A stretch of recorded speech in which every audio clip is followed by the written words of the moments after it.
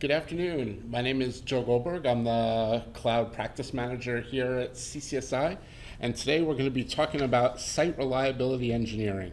It's a concept that was originally dreamed up in Google, and it's being looked at as potentially an add-on or a way to improve on the existing DevOps culture.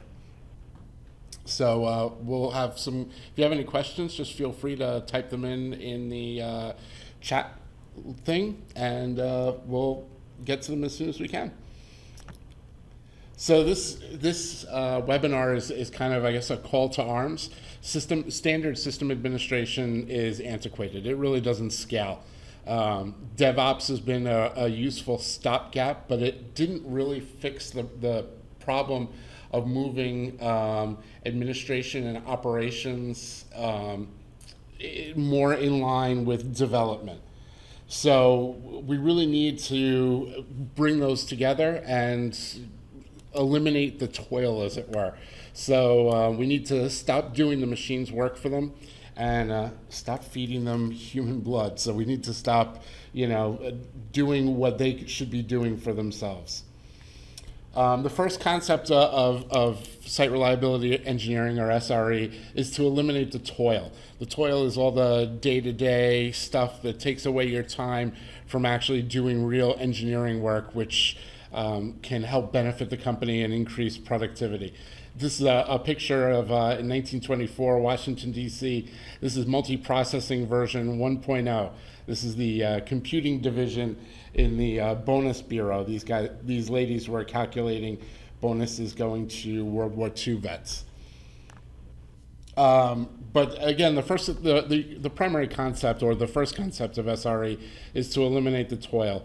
It's not just things that you don't like to do. There's always those tasks, like I have to check the logs in the morning, stuff like that you don't like to do. But it's not just those. And it's also not just all those administrative chores that you have to do. It's the kind of work that is manual, it's repetitive. It's stuff that really, if you had some time, you could automate it. It's very tactical. It doesn't fit the strategic vision of the organization. It's just something that has to get done. And there's really no enduring value to it. So after you do it, you're probably just going to have to do it again. And it scales linearly. So as you keep adding more and more machines and more services, the amount of toil increases at the same rate. This is bad, especially as you start to scale up. Not all toil is bad, though. I mean, all systems have some, and you're never going to be able to get rid of all of it, but you need to be able to control it, because in large amounts, it can be toxic to an organization. It can affect morale. It can affect hiring. It can affect employee retention. It can be really negative if there's too much toil and not enough creative engineering work going on. So this is a brief history of how Google came up with the site reliability engineering philosophy. It really came out of Google's own frugality. They don't like to spend any money that they don't have to spend, and that kind of goes to an extreme. So any costs, because they're so big and they're growing so quickly, any cost that scales linearly is bad. So if I add a new server, if I have to add a new sysadmin every 10 servers, that's bad, because that's going to get very expensive very quickly. This applies to hardware. You don't want your hardware to scale linearly. And it also it applies even more to people. How do you limit the sprawl of your NOC and your sysadmins and stuff like that as much as possible? Software developers have started to manage the continuous integration and continuous development process from development through QA and into production. And in many DevOps environments, developers are doing operational stuff. They, well, you can't really say they suck at it, although they do, but part of that is because they hate it. But they do, so in order to not have to do it, they build and automate everything that they possibly can. They build, push, and monitor, and automate all those tasks. Any sort of reconfiguration or environment setup, they try to automate so that they don't have to do that which they hate. So Google found that some of these developers were actually a little bit more production oriented than others. They actually had an understanding of the basics of networking and system administration. And they became the first site reliability engineers. So basically, SREs are systems and software engineers who solve production problems with software. And I know everybody's heard that everything is moving to infrastructure as code. Anybody who's using AWS or Azure, you really understand that, where your infrastructure is built out in code. And even VMware and with all the SD-LAN and SD-WAN capabilities is moving that direction as well. You really need to have a sound background in understanding code and configuration of stuff like that. But a lot of people say, well, how does Google's business relate to mine? Google is gigantic. No problems that they're having are going to be like problems I have. Plus, Google has 7 million developers that they can throw at a problem. And they probably solved every problem that I already have. But in reality, Google's made up just of a bunch of engineers, and they're all trying to solve problems very similar to what every organization is trying to solve. They've decided that they're going to share all their successes and failures and hope that people will learn from it. But you shouldn't take what comes out of Google or their SRE process as at face value. You need to adjust it to fit your organization. You need to apply it judiciously. So you really, in other words, your mileage may vary. Don't just blindly implement. Make sure that what you're doing fits into your organization and the way you do business. So SRE 101, the bottom line is it's keep your site up whatever it takes. Your site is yoursite.com or your infrastructure or whatever you define it to be. If the site becomes unavailable, it's our problem, whatever the reason. So if you're on an SRE team, it doesn't matter if it's a code problem, it doesn't matter if it's a systems problem, a SAN problem, a network problem, it's our problem, and we're gonna fix it. It has to work at scale. Many services, lots of data, and many machines. And this gets more critical as the infrastructures get larger and as people move to the cloud, and even worse as you start moving to containers and microservices, some of which may be in existence for only a matter of minutes and then perform their task and then disappear. You obviously can't scale people that way. You can't have one sysadmin for every 100 servers like you would in the past. You need to have something that scales sublinearly to the services.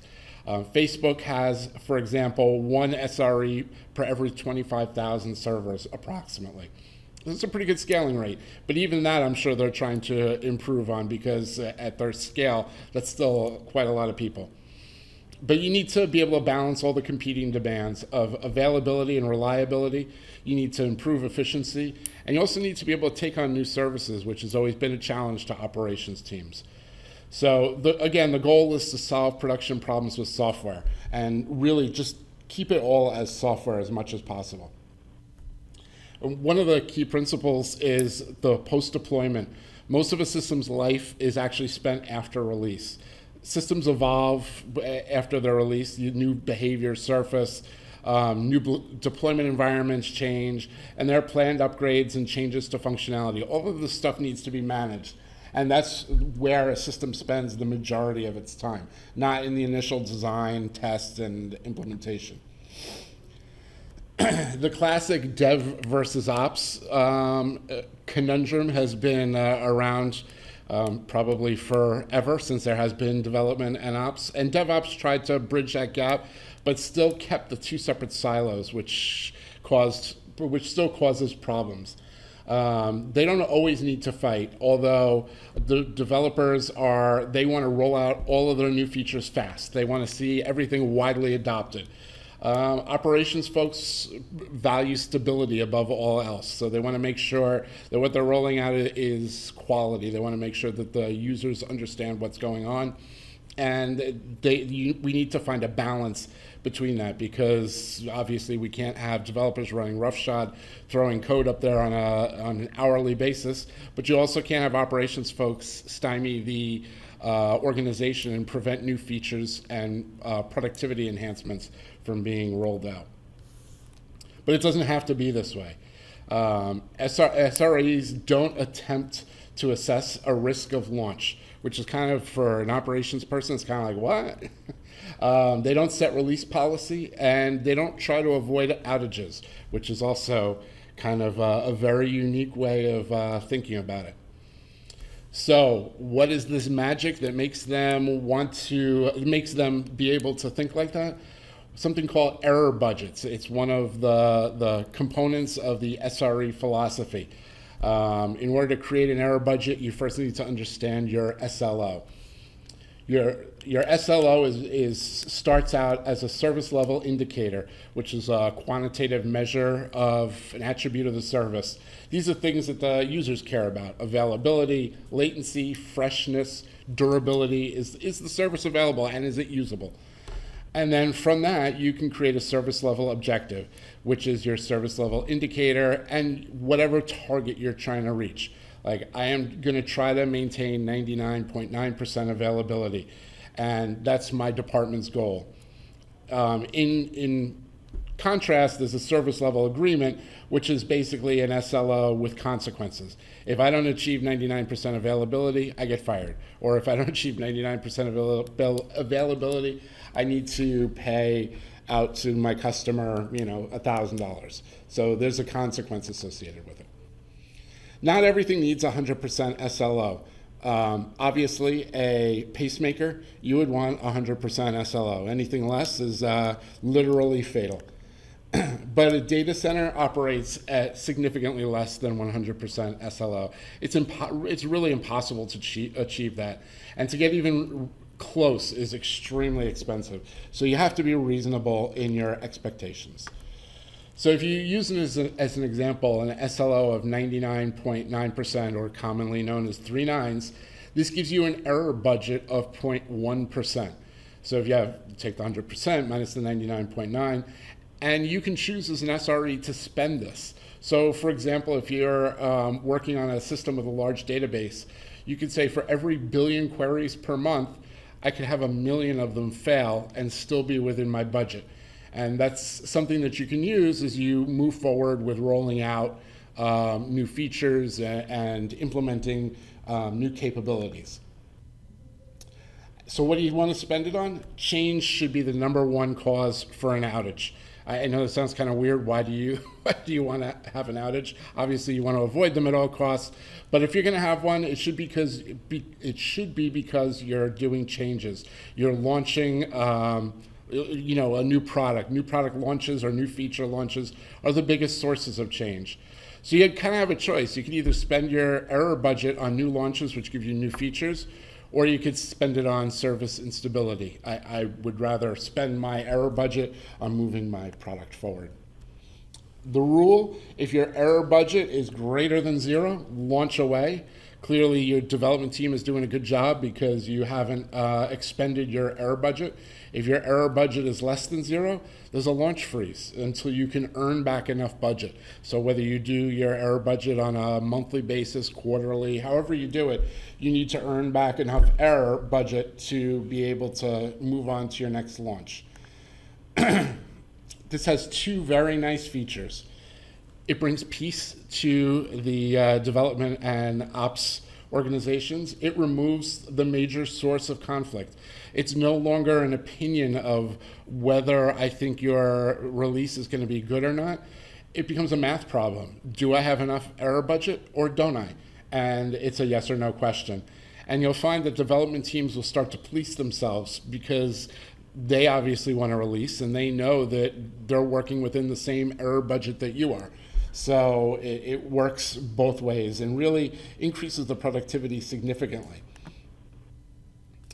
Another key component is blameless postmortems. I know this is, in some organizations, there's a lot of finger pointing that goes on. Some organizations are very good about, trying to learn and move forward.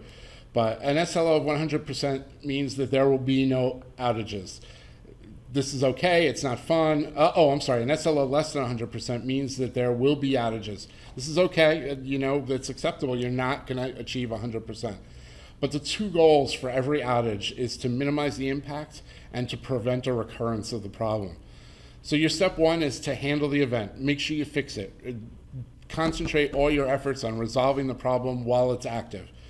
As soon as it's over, as soon as possible, while everything is still fresh in everybody's mind, you should put together a postmortem. And the postmortem should be blameless. You shouldn't blame a single person or a single group within the organization. You have to assume that everybody is really trying their best to do their job, and everybody's capable of doing their job. Something just went wrong. So focus on the process that it's in place and the technology that's being used, and see where the process can be improved. And if there needs to be a technological change, start focusing on that. Create a timeline, get all the facts, understand how the problem first started, how it was discovered, how long it took to resolve, the steps that were involved in resolving, and create bugs for any follow-up work that needs to be done. And then reset your status to, I'm in a green light status. You also want to make sure that as you're doing this, you don't want to, as they say, throw the baby out with the bathwater. There's still a lot of really good stuff that comes from traditional system administration and DevOps that shouldn't be lost when moving to an SRE type of environment. You definitely, on the baby side, things you don't want to throw out.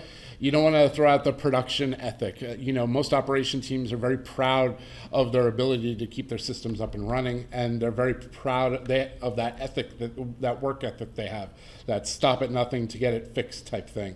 You don't want to sacrifice troubleshooting and problem-solving skills. You want to make sure your teams have very good troubleshooting and problem-solving skills.